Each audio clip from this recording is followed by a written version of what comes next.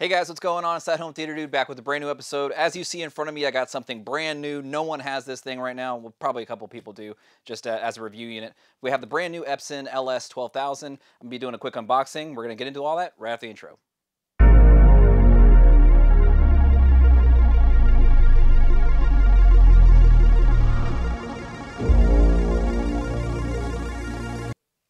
All right, I guess let's get into the unboxing real quick. So this LS12000, from what I know about it, it is a brand new type of platform that they're running on, and this is a 4K projector. It's going to be the 3 LCD type of projection system as well. This one isn't native 4K as far as I know. Epson does Epson things, and it makes it to where you get a full 4K signal out of it whenever you're viewing it.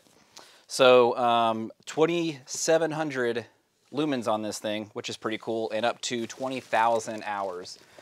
I'm gonna chop the video and chop back in here in just a second because I'm probably gonna get some of my friends to help me get this thing out of the box.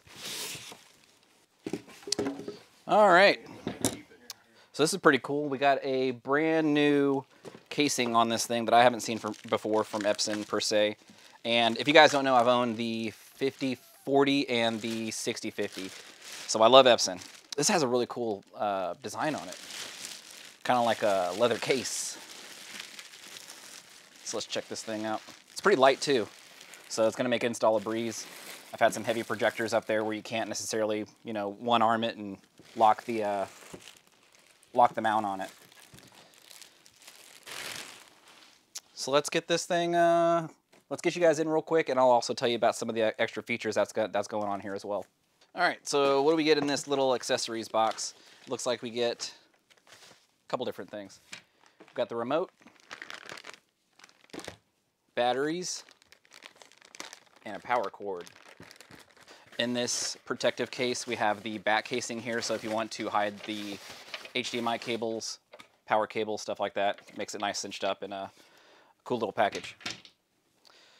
So that's all that comes in the box real quick. What I'm going to do is I'm going to strip past this this protective casing, and then I'm going to let you guys know about a couple more of the features, and we'll get into that just in 1 second. So here's the part of the video where I'm going to show the specs. So if you guys want to pause the video, pause it right quick, and then you guys can learn all about the brand new features. All right, guys, let's check out the front of this Epson LS12000. Over on one side, you will see that there is an air intake. One's going to be an exhaust. We also have this well, the whole casing's brand new, but what I really like is this cool little feature that they have right here in front. The little ringlet around the motorized lens cover is really cool. And again, with Epson, you still get that lens cover. So if you guys are having this in your living room, which most people probably would put it in there, or even if you have like a kind of like a high traffic area, you don't have to worry about dust getting on your lens because this thing closes up whenever it goes to sleep. Besides that, I think that's going to be the front. Let me flip this thing around to the back, and I'll show you guys what's going on back there. All right, so let's check out the back of this Epson LS12000, and this is the B version, so obviously the black casing. So let's start over on the left side. We have a USB-A. We also have a USB mini for service. You have your trigger out.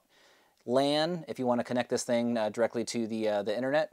You have an optical HDMI, which has a 300 milliamp type of signal going into it. You also have HDMI 1, and you have broken out HDMI 2, which has eARC and ARC built right into it. So that may be something to note for you guys as well. RS-232 for control, and then obviously if you lose your remote, you still have control with the buttons over on the left side. And that's basically it. Well, all right, guys, that's going to be the end of my quick unboxing for the Epson LS12000. Really grateful to be able to show this to you guys first. This is coming out right whenever the embargo lifts, so that's really cool. But right now, what we're going to be doing is we fired it up. We're going to be doing a quick demo. We've actually been watching this thing for a little bit, so I'm going to be doing a demo and a review at the same time. So if you guys want to check that one out, click right up here. I'll leave it up as soon as I post it. But really appreciate you guys for watching. Make sure you like, comment, and subscribe. I'll catch you next time.